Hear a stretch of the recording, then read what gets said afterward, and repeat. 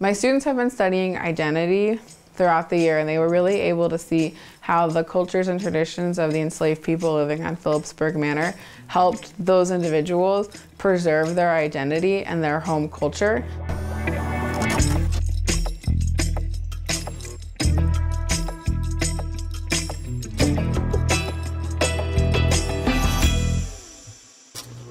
My name is Jasmine. I teach 5th grade. I've been teaching for 7 years.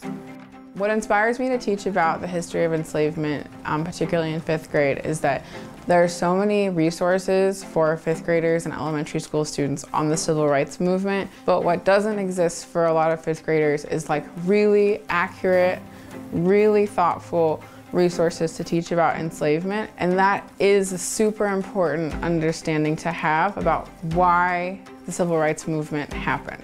You can't talk about civil rights if you don't talk about Jim Crow. When you talk about Jim Crow, you have to talk about Reconstruction. These are concepts, these are cause and effects that kids need to understand. And I also think to understand like how far we have to go to reach more racial equality in the United States.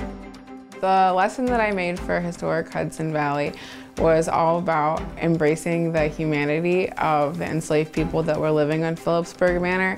The students had learned about enslavement and like the motivation, the profit motivation behind it. They learned about how families were separated, and I really wanted to make sure that the students were also able to see like the enslaved people's humanity and their resistance and how it empowered them.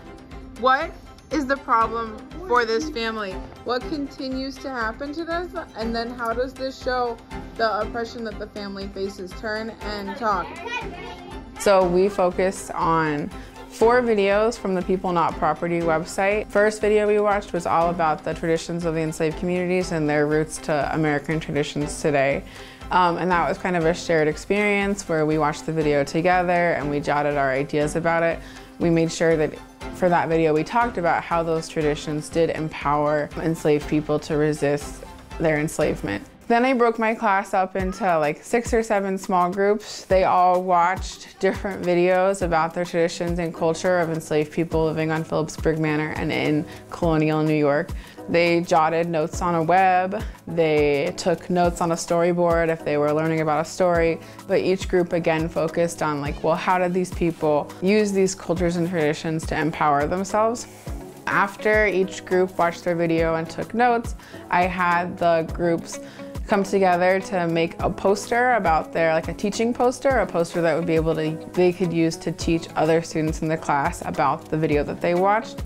And finally, once they finished their poster, we had a whole class gallery walk where we learned about each other's videos and topics using the posters, and then students shared out using their poster as a teaching tool so that the whole class could learn about all the traditions and parts of culture that had been featured on People Not Property. By understanding more about the history of enslavement, like you can make that more important to students.